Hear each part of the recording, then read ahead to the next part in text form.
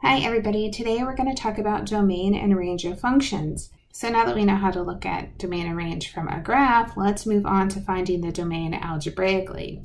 And typically there are two things you're looking for. You're looking for rationals and radicals. With the rationals, you're looking for if there is an x in the denominator. If there is, we want to restrict any values that make the denominator equal to 0. If there is a square root or any other even root, then we need to set the expression greater than or equal to 0 because we can't take an even root of a negative number. Of course, both things can happen at the same time, and what that would really switch to is an inequality that is strictly greater than 0 instead of greater than or equal to. So let's do a bunch of examples. I'm starting with f of x is 1 over x plus 3. So the only value I need to exclude is when x plus 3 equals 0, which says x is equal to negative 3. So I want to exclude this value. So sometimes in your homework, it'll say something like, what value should be excluded? And you would say exclude negative 3. If instead it says, write the answer in interval notation, you might want to draw just a quick little number line, look at the number negative 3, and think there are numbers on the left, there are numbers on the right.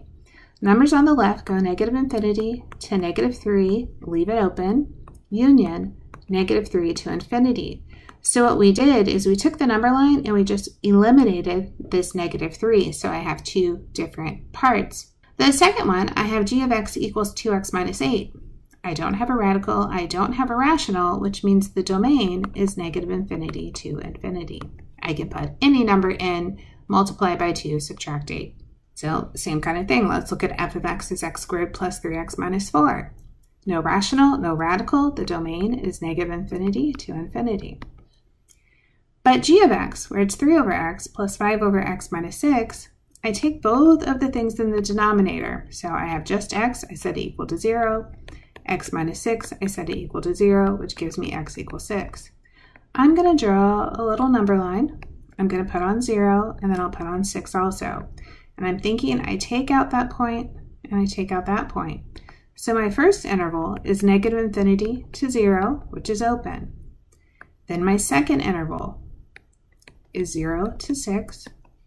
And then the last interval is 6 to infinity. So I broke up the line with those 2 points. The next one says I have f of x is 8 over the square root of x plus 1. Now this time I have both things.